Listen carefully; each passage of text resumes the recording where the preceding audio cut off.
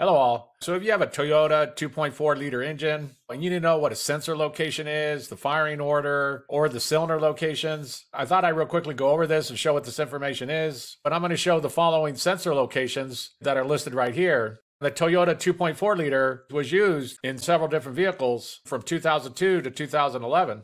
And to make this all easier to understand, I made up some diagrams. If you need any of these diagrams, I'll put a link in the description box below where you could go and get them. The firing order is just 1, 3, 4, 2. And the cylinder numbers, starting on the passenger side, is going to be 1, 2, 3, 4. Next up is the NOx sensor location. And the NOx sensor is going to be located up behind the intake manifold. Here's what it looks like if you take the intake manifold off and you look down in there. It's going to be up against the firewall, so it is kind of difficult to get down in there. But the NOx sensor is going to be located up behind the intake manifold. Next up is the variable valve timing solenoid, also called the oil control valve, and it's going to be located down in here.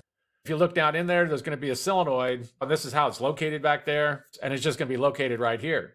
Next up is the mass airflow sensor, or MAF sensor, and it's just located right on the air intake box. If you just look on the air intake box, you'll be able to see it. The next sensor is going to be the cam sensor. It's going to be located down inside of here.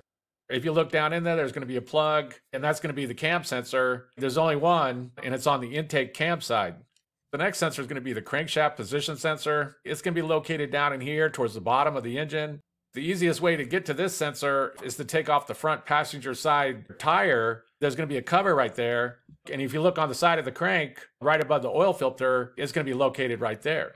Next up is the engine coolant temperature sensor and the oil pressure sensor. I forgot to mark them on this diagram, but if you look right here, this is going to be the oil pressure sensor, and on the other side is going to be the engine coolant temperature sensor. So if you locate the thermostat housing, right above that is going to be the engine oil pressure sensor, and right off to the side of it is going to be the engine coolant temperature sensor.